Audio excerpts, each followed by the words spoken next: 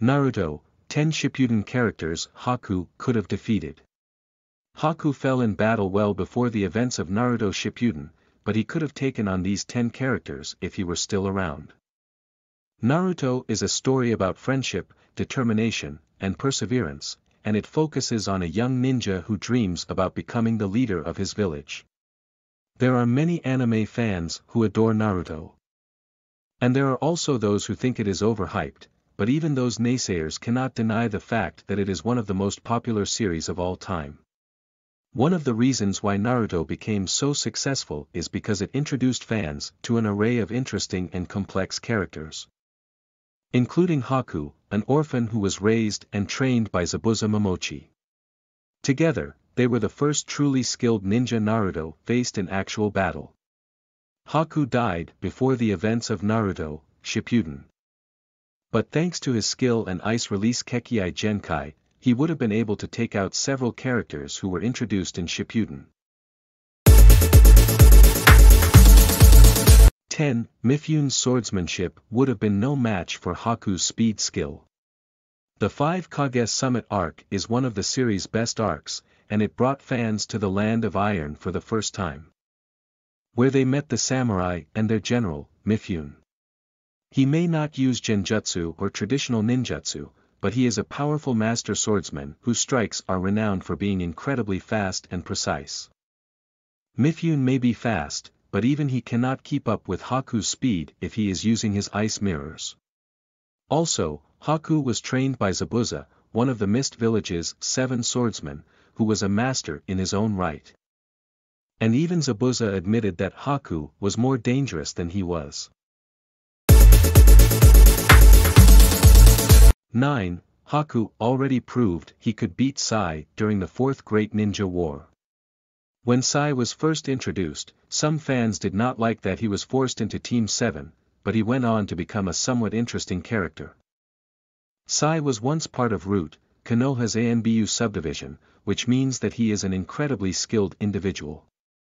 Sai is skilled with a blade, but he's also a skilled artist and uses this skill in his jutsu by bringing his drawings to life.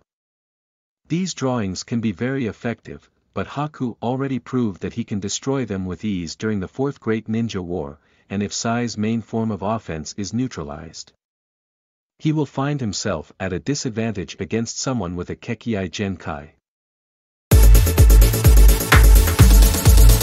8. Karui may have been trained by Killer Bee, but her swordsmanship wouldn't be enough to beat Haku.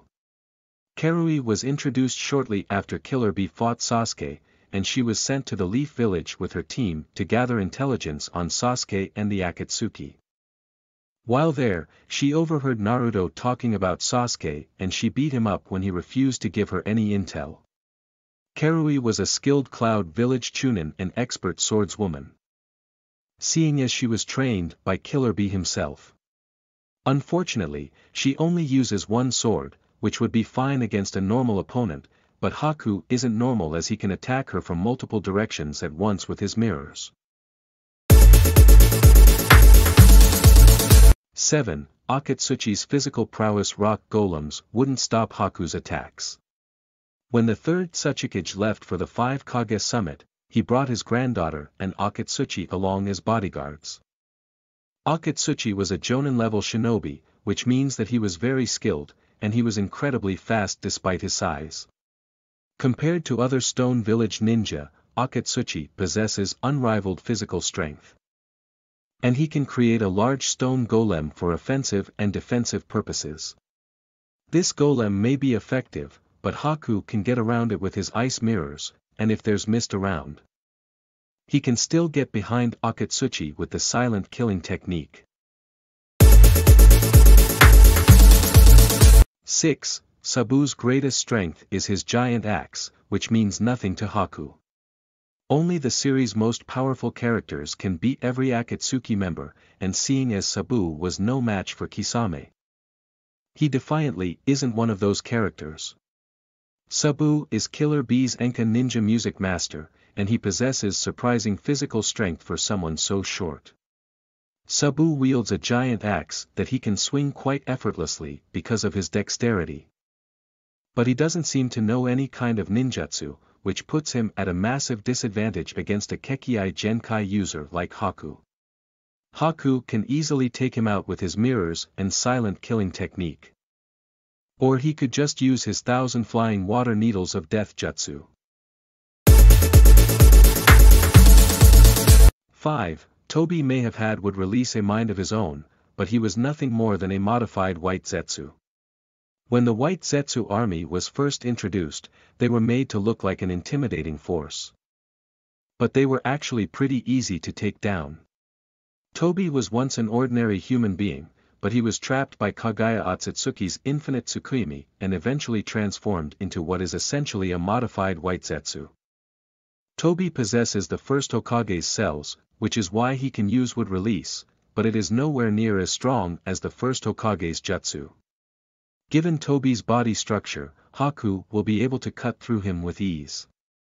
And he should be able to halt Toby's movements with his ice release. 4. Shiho may be a Chunin A decoder, but she's not a fighter. Konoha's cryptanalysis team specializes in deciphering secret codes and messages, and Shiho is part of this team. Shiho appeared during Pain's assault on Konoha, and she helped Shikamaru to decode Jiraiya's final message, which held the key to fighting Pain. Shiho may be a Chunin, but her skill lies in decoding, not combat. This means that Haku will be able to take her out with any of the jutsu in her arsenal, and he wouldn't even need to go through the trouble of using ice release since a simple kunai would be able to get the job done. 3. Torian's insects may be lethal, but Haku can avoid them with his ice mirrors. There are several clans in Naruto who specialize in hidden techniques, including the Aburame clan. This clan uses insects for combat and reconnaissance missions, but Torian uses a special type of insect which covers his entire body, and if he touches his opponent, the insects will spread to their body and cause them potentially lethal pain. Torian may be a former ANBU root member, but he mainly relies on his insects, and they wouldn't really pose much of a threat to Haku. In order to avoid these insects, Haku just needs to stay in his mirrors and travel between them. And he can attack Torian while doing so. 2. Haku can block Deidara's explosions with his ice dome, then attack him immediately with his ice mirrors. Deidara may have not been the evilest member of the Akatsuki, but he was still incredibly dangerous. He possessed the explosion release Kekkei Genkai, which allowed him to produce explosive chakra, and he turned that chakra into mobile bombs by infusing it into his clay creations. During the Fourth Great Ninja War, Haku demonstrated that he can stop explosions with an ice dome, so Deidara's main form of attack will be ineffective. Deidara also tends to fly above the battlefield to gain a distance advantage. But Haku can use his ice mirrors to surprise attack enemies from above. 1. Suigetsu would be at a huge disadvantage because Haku could freeze him if he liquefies. Suigetsu is part of the Hozuki clan, which means that he has the hydrification technique yet secret jutsu that allows him to liquefy any part of his body at will.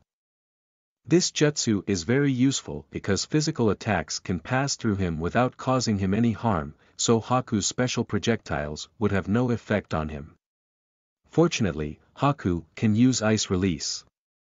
And he can use it to freeze Suigetsu if he does liquefy himself.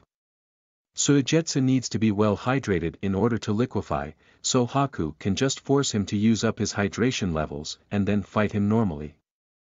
If this were to happen, Haku would win because Suigetsu is less skilled with the executioner's blade than Zabuza.